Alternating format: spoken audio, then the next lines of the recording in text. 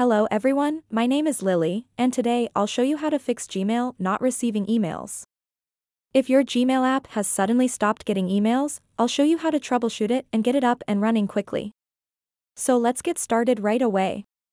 The very first thing you should do is examine your storage because your Gmail account is linked with your other Google services, like Google Docs and Google Drive, and if your storage runs out, you won't be able to receive or send emails.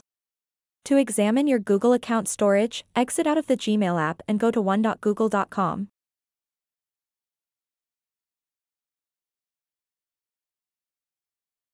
This is where all of your Google services are connected together and where you can view them all.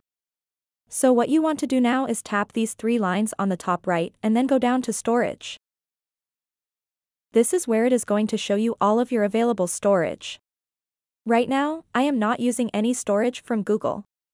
If you are using Google Storage, you can look at how your storage has been distributed. So if that is all the way to the end or nearly full, you can start removing anything from Google Drive, Google Photos, or emails you've already read and received.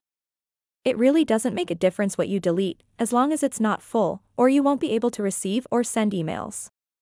If you don't really want to delete all that, you can simply buy extra storage by clicking on Plans, which will take you towards this page where you can always go over the various options. So you can have 100 gigabytes for $20 per year, which is a great deal. Or you could just get 200 gigabytes for $30 per year. Choose whichever works best for you. So, assuming that isn't the problem, we're going to exit and check some settings in your Gmail app. To do that, open the Gmail app and tap on the three lines in the top left-hand corner, scroll down and select Settings.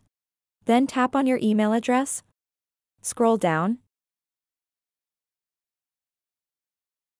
and make sure that Sync Gmail is turned on. If it isn't, simply tap here to turn it on, and then tap here to enable dynamic email. So, if it doesn't work, go into your settings, go all the way down to where it says Apps, select that. And then search for Gmail in the top search bar, then select that. So once you're here, you'll want to force stop the app.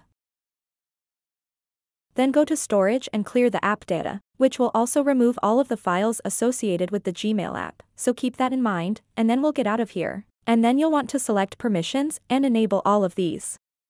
So once that's done, you should be able to receive emails, and everything should be good. If you have any questions, please leave them in the comments section below. If not, please like and subscribe.